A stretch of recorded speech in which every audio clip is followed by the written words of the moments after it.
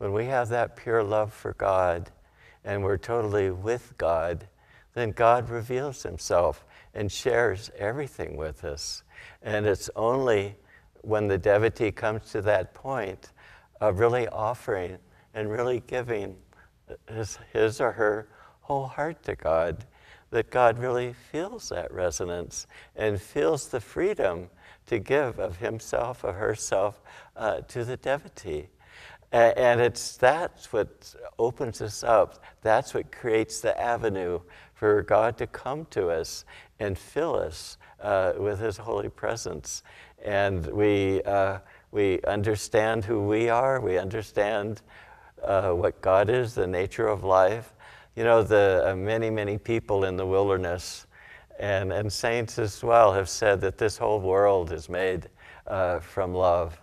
And I had an experience in the mountains one day walking through a remote valley, and I could just feel the love and all the flowers and the little streams and the big glacial boulders, and just everything was just singing and sort of expressing this sense of joy.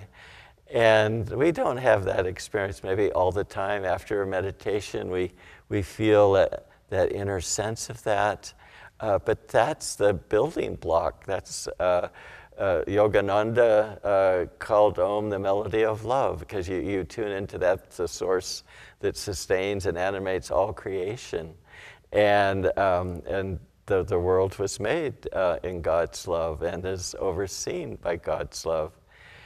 And when we can get into that consciousness, that's when we have that deep, deep resonance with God.